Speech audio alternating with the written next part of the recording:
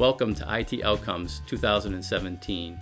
My name is Ray Lefebvre and I'm the Vice President of Information Technology and Chief Information Officer at Bridgewater State University. What you're about to see represents opportunities, collaborations, and results brought to you through teamwork and strategic partnership across Bridgewater State University. And it allows students to create new material and then display it on the sphere and allow the general public or other students to see that material. And a big part of this is also K-12 outreach through the CASE, our Center for Advancement of STEM Education. The sphere can be used to educate K-12 students.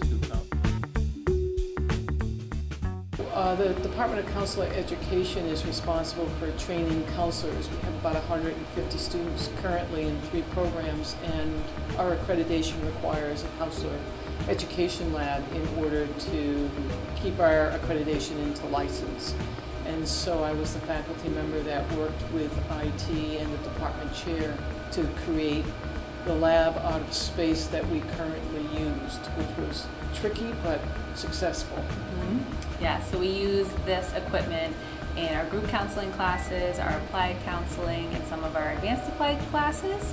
And it's pretty great because this is kind of like the main hub where the class is, and then you can see breakout rooms behind us of students counseling one another and practicing the skills that they're learning. The way that the station is now compared to it was when I was a student is vastly different. We have so many new upgrades. We have new switchers, we have new microphones, new microphone holders, we have new computers, we have new printers, we have new desks, new furniture, we have a new mobile DJ station. We now are the sole provider of DJing, for the most part, across campus. One of the most important and amazing upgrades is that we now can live broadcast anywhere on campus, so we don't even have to be in this room anymore. We can actually live broadcast from any internet port on campus. We just plug in and we broadcast it. It sends it right back to the studio.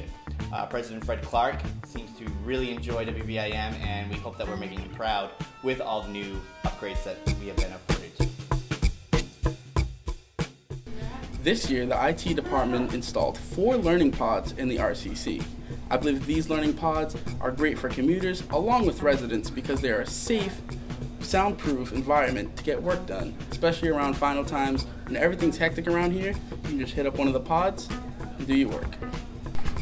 Personally, the pods for me work very well, especially after I come from eating some Bears Den. I come right into the RCC. I can charge my phone if it's almost dying. I can pull out my laptop, and if that needs charging, it comes with 2 charging ports so I can charge both at the same time. It comes really handy right before class. I have class right upstairs. I relax here for about 10 minutes and go upstairs. We hope you've enjoyed this short video, and I would like to thank everyone on the information technology team for all of their hard work. Erin, Ezzy, and Kelsey for their contributions to the IT Outcomes 2017 publication and video, and to students, faculty, and staff, thank you for your inspiration. To learn more about these short stories, check out IT Outcomes 2017 at it.bridgew.edu/itoutcomes.